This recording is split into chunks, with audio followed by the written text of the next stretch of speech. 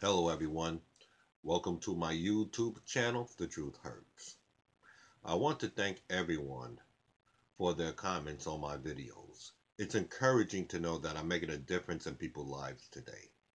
Please continue to make your comments and please like my videos so I will know just how effective they were. Today, I'm going to discuss red flag number 71, sexual behavior of a narcissist.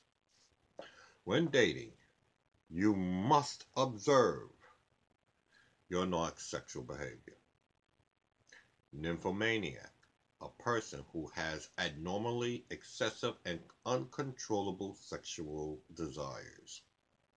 My ex-narc is quoted within my book, once again, here we go again, this time with The Narcissist on Amazon. I told you before I enjoy making love at least 3 to 4 times a week. I will even take 2 times a week. Give me some kind of outlet, sex, that will substitute the ailments that I greatly compromised. Also, some women get so much attention that if she's highly attracted to whomever is giving the attention, she will give in. Red flag. Narcs don't want to make love. They want to fuck. That's two complete different things. Making love is when two people share so many feelings with one another that there is a physical expression of that word. Fucking is a man's penis rapidly thrusting back and forth in a woman's vagina. No feelings are needed for this action whatsoever because the action generates feelings of instant gratificational sensations. This is how people can fuck anybody. Run! Don't believe me? Answer this question. How many of you have seen who your narc was cheating with? Wasn't that person ugly as hell? With my narc, he was so ugly that I believed her when she told me he was just a friend. He was so ugly, I couldn't even get jealous. If you get with a narc and you fall in love with them, you will only get your feelings hurt. Trust me on that one. Red flag. My ex-narc said to me one time, what we had was just sex. Wow. I never felt so insignificant in all my life after hearing that. This was the woman I loved so much that I wanted to marry her. All my lovemaking was only sex to her. You couldn't stab me in the heart with the coldest, sharpest knife and hurt me more. Run! Red flag! This is narcissistic behavior. Narcissists don't make love.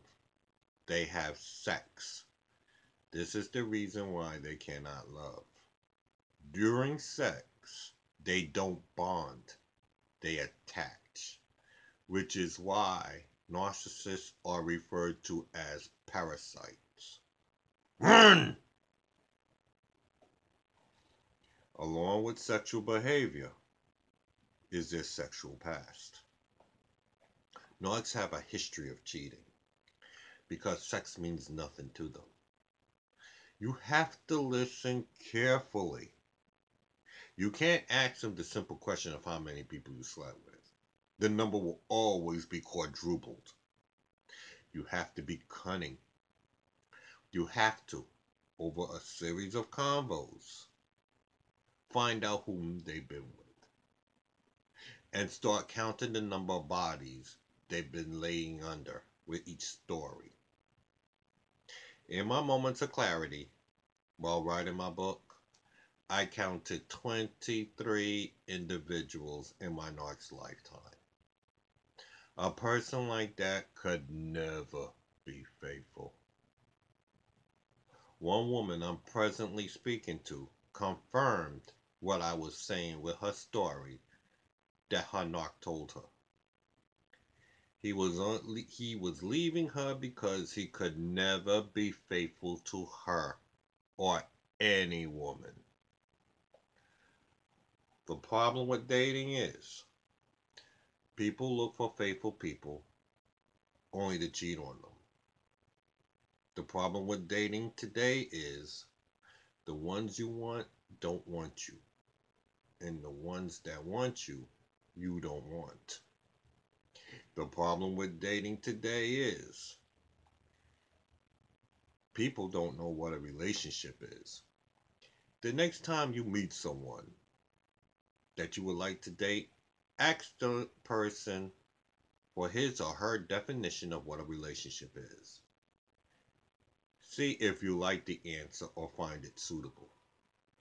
Most people think, well, if the sex is the bomb and we like the same movies and we like the same foods, we're compatible. That's not compatibility.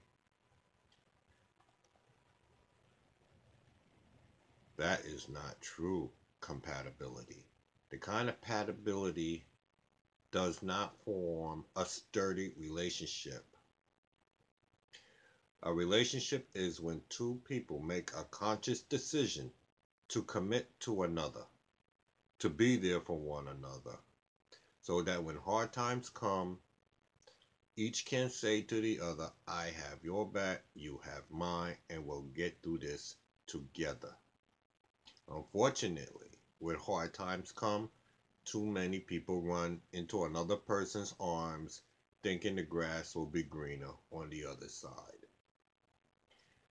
They forget that old saying that the grass may indeed be greener on the other side, but they still got a mow the lawn. With almost every woman I had that left for the better man, only lasted 2 months. How great could that be?